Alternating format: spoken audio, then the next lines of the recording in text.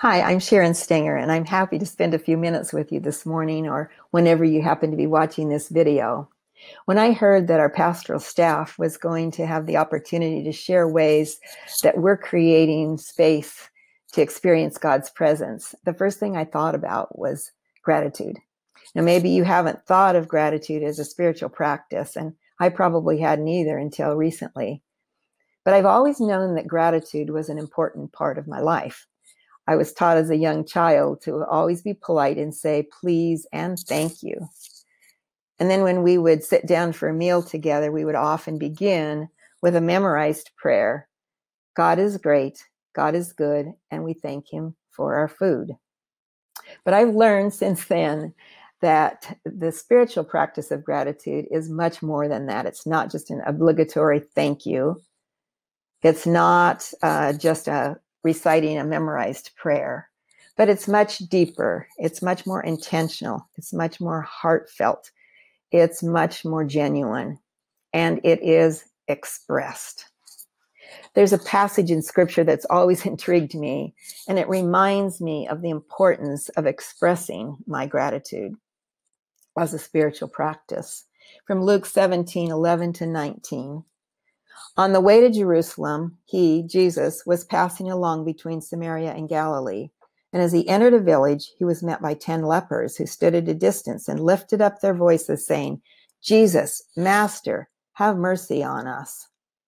When he saw them, he said to them, Go and show yourselves to the priests. And as they went, they were cleansed. Then one of them, when he saw that he was healed, turned back, praising God with a loud voice. And he fell on his face at Jesus' feet, giving him thanks. Now he was a Samaritan. Then Jesus answered, Were not 10 cleansed? Where are the 9? Was no one found to return and give praise to God except this foreigner? And he said to him, Rise and go your way. Your faith has made you well.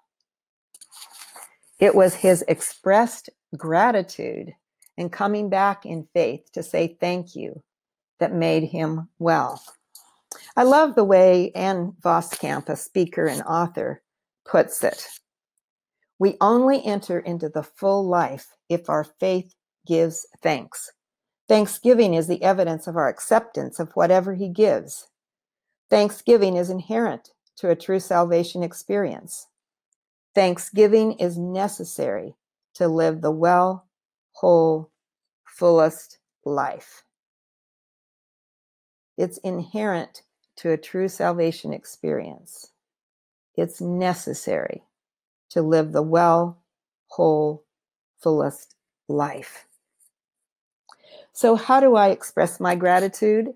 Well, I like to keep a gratitude journal. I might spend 3 to 5 minutes in the morning or sometimes a little bit longer. And I like to do it the last thing at night as well, to just begin to itemize what I'm grateful for. It's big things, it's little things, it's things that I may have missed as I walk through my day.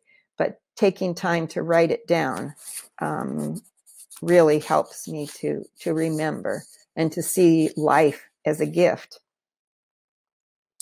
Sometimes I write out my prayers of gratitude in my journal or otherwise, or sometimes I just speak my prayers to God.